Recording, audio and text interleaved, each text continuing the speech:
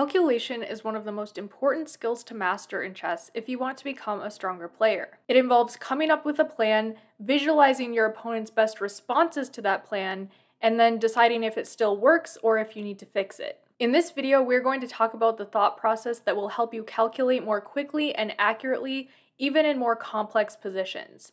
So at a very basic level, calculation is simply a matter of counting. If you want to move a piece to a square where it is being attacked by an opponent's piece, you need to be able to calculate far enough to make sure that you're not going to be losing material in that exchange of pieces if it does happen. So this is kind of what I'm talking about. If we look at this at face value, this looks like a fine move. It attacks the rook, it looks like it's protected by a pawn, it's a nice outpost square for this knight. But white may have calculated that, okay, after takes, I can take back with the pawn and it's an equal trade. But if you calculate just one move further, you'll see that this knight is also attacking the square where the knight previously was, and black ends up winning a pawn here. So before making a move like this is where calculation comes into play. You need to visualize and you need to count. Okay, this square is being defended by one piece. It's being attacked by two pieces. So that means that if white moves here, they're going to be losing material. So let's flip the board and see if we can come up with a better plan for white. So this knight is threatening some things over here, but it doesn't have any other pieces helping it to make those kinds of threats. One thing that I'm immediately seeing is that since this rook moved in, if we can get our knight here, this would be a fork on the two rooks, and at the moment this square is only protected by the queen. So if we can just add one more attacker to this square, this is now threatening this fork, and black's going to have to do something about this. And the best move in this position is actually for the black rook to move back to f8, so that when this knight does eventually come here, we can move this rook in and it's no longer a fork. So that's the kind of thought process that good chess players are constantly running through during the course of a game, coming up with a plan, refuting it if it doesn't work, and then maybe coming up with a different plan, and then putting our pieces in the right places in order to make that plan a reality. So let's take a look at this next position. We're going to come up with a couple candidate moves, which are several different plans, potential plans, see whether they work, and refute the ones that don't work. So my immediate thoughts when looking at this position is, okay, black has a really strong pawn chain over here, and it would be really nice if we could chip away at this pawn chain with a move like e4 or maybe even b3. So let's look at these two as our two candidate moves. So we'll start by visualizing, and then I'll play the moves out on the board. So if we go with b3, right, let's first imagine the most forcing move, which is a capture. We can capture back with the bishop or the knight. It doesn't really matter. Let's say we capture back with the knight, and then the idea might be to jump our knight here into this outpost square.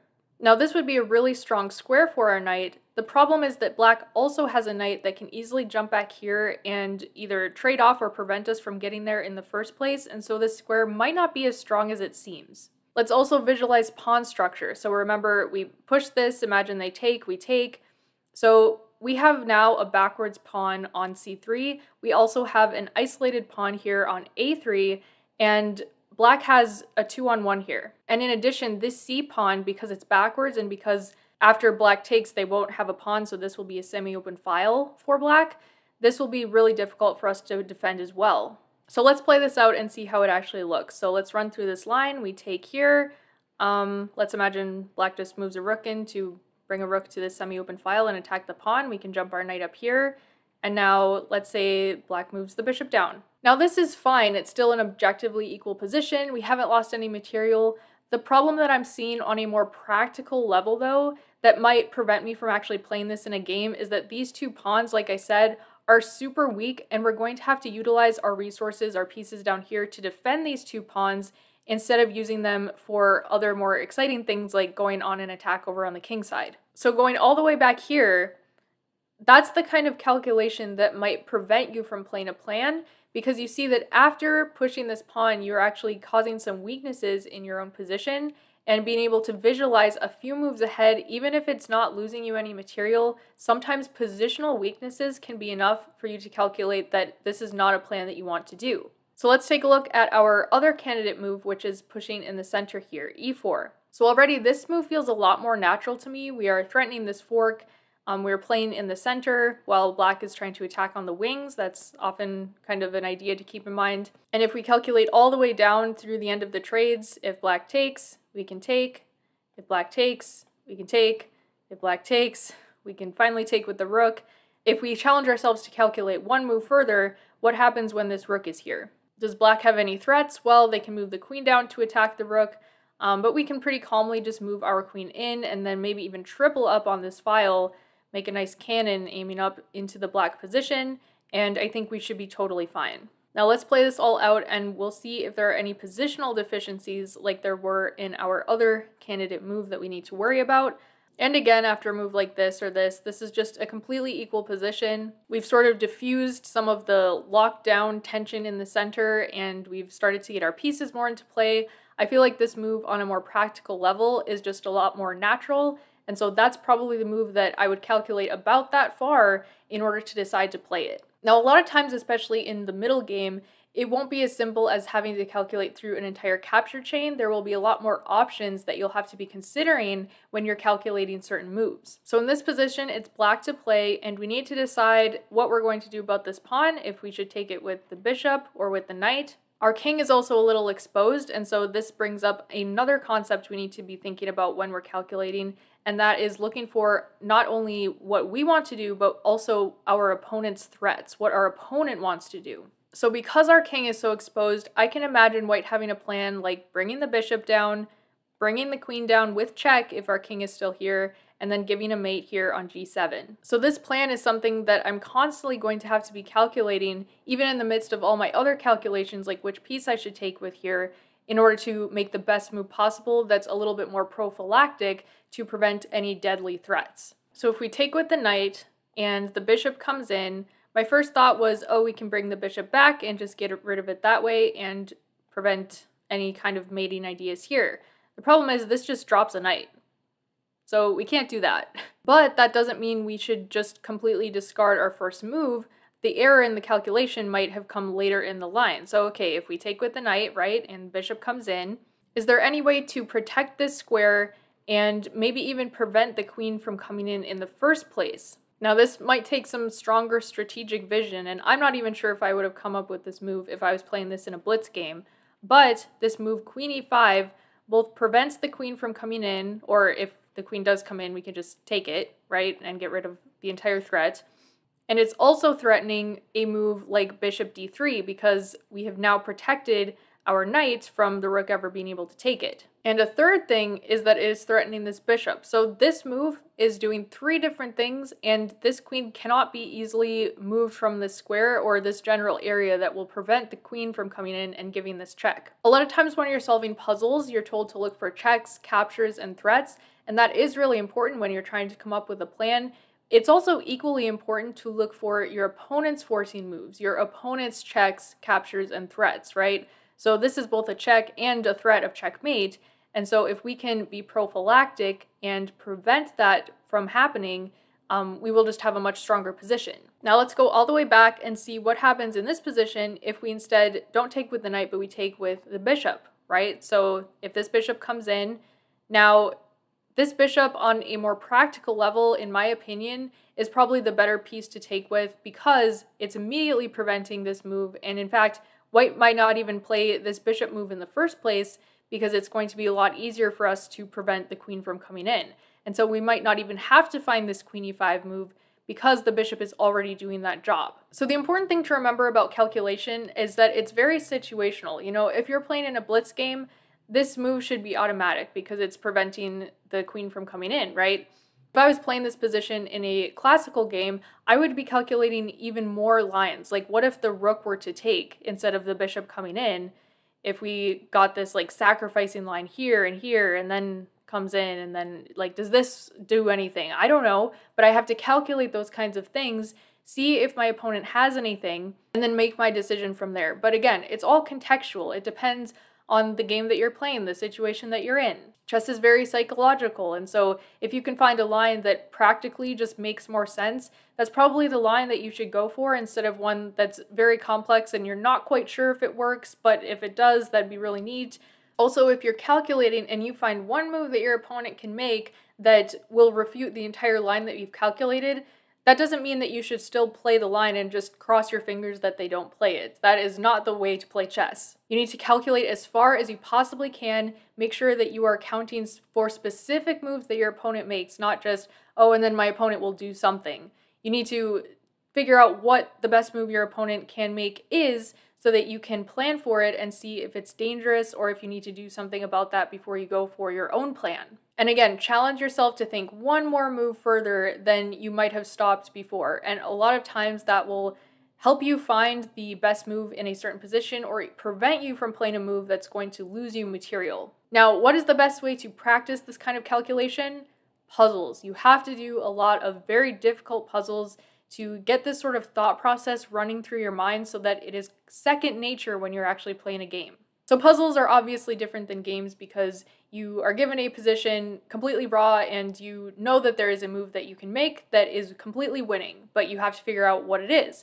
In a real game, you don't know if you're winning or losing. You have to figure that out as you're playing the game. But puzzles are great practice for training your mindset. So when you are actually playing a game, you are thinking the same way that you would be if you were doing a puzzle, which is, okay, what is the best move in this position? What are my forcing moves?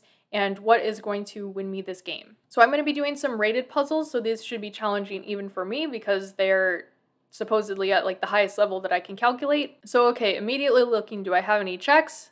No, I don't. Well, I do have this check, but it will just be taken, so I don't think I want to do that. Do I have any captures? Well, this knight is the problem piece that I'm looking at right now because my knight is currently hanging. And going back to the basics, you just have to count. So if I take, they can take. If I take with the rook, they can take with the king, and that looks pretty equal. I'm not sure if that's going to be the answer, because usually in puzzles you are going to be winning some kind of material or you're going to be doing a checkmate. So now I'm thinking, well, what if I don't capture this knight, but what if instead I just move it back, save the knight, but also start attacking this rook?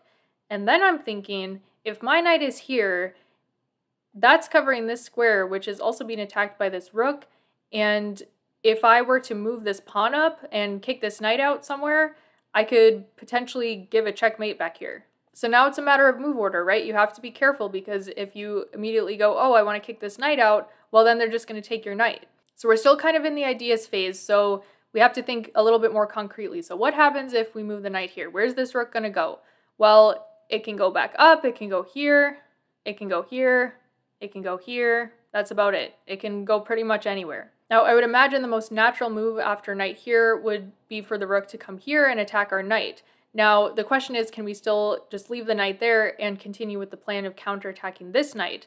So, okay, if the rook takes, we take here. Okay, we're taking with the pawn with check.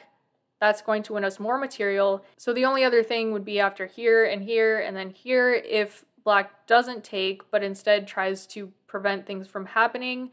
I think the only other move potentially would be here because this pawn has moved away, but then we could probably just take and then we still get this, or we can bring the rook up. I think that's far enough for me to calculate that this is the plan.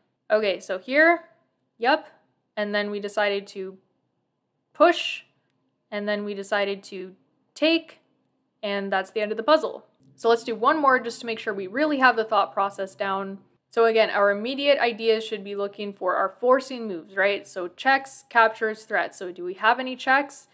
Okay, we have quite a few checks actually. So the question is probably going to be which check is the best? What's our best move order here? So we have this check with the queen, we have this check with the queen, and we have this check with the rook. Now, it's not always best to go for the check that's going to win you a pawn because a lot of times in dire situations, the material count really doesn't matter. I mean, you know, black is up all the material here anyway, so we're really just looking for a checkmate. And I'm actually just going to rule this one out right away because even if it does lead to the checkmate, it's probably going to be a longer one because black will be able to block with this piece and then we'll get to take again, and we want the shortest checkmate possible, especially in these kinds of puzzles. So I'm going between this check and this check. So if we check with the queen and the rook comes down, then it's easy. We have a back rank checkmate. The king is completely blocked off and we win. The problem is after the queen checks, the rook doesn't have to block. This square is free for the king to go back. And so that's most likely what they're going to do. And then our rook would be under attack and our queen wouldn't really be able to help. And so again, we're sorting out the moves that don't work. We found one move that works, right? If we check and the rook blocks and then we mate, but we found one move that doesn't work. We check and the king moves back. And so I'm going to discard this plan, and now let's see if the plan checking with the rook works any better.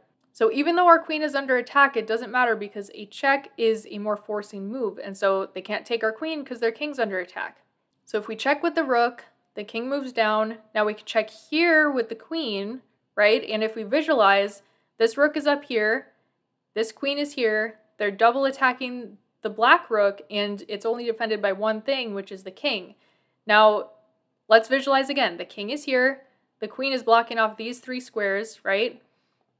And this square. So where can the king go? There's nothing that can block. The king has to go back here. And now we can take with either the queen or the rook.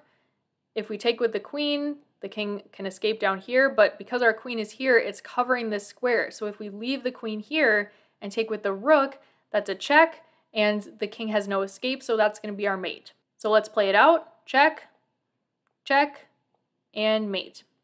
So this is the kind of thought process that works. We come up with a plan, we look for our forcing moves first. Even in real games, it's good to look for your forcing moves. It's not just a puzzles thing, it works in like real games. That's why they make so many puzzles that start with a check. So then we can come up with a plan, we can go through the candidate moves that we have, go through the potential moves that our opponent could play that might cause us to refute certain parts of our plan, go back, come up with a new plan, fix the plan that we have, and eventually find the right solution.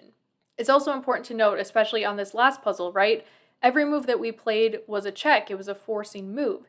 If that wasn't the case, we would have to be calculating a little bit deeper to see if our opponent had any checks that they could play. You know, could this queen potentially come in and, you know, be giving us some checks over here, causing us some other issues? So again, you have to be focusing not only on what you want to do, what your plans are, but also what your opponent wants and what their plans might potentially be. I hope this helps you understand kind of the ideal thought process that you should have when you're calculating in a chess game, and also give you some ideas for plans that you can use in different kinds of positions. Thanks so much for watching. If you like this video, please consider subscribing. It helps me out a lot. I'll see you soon.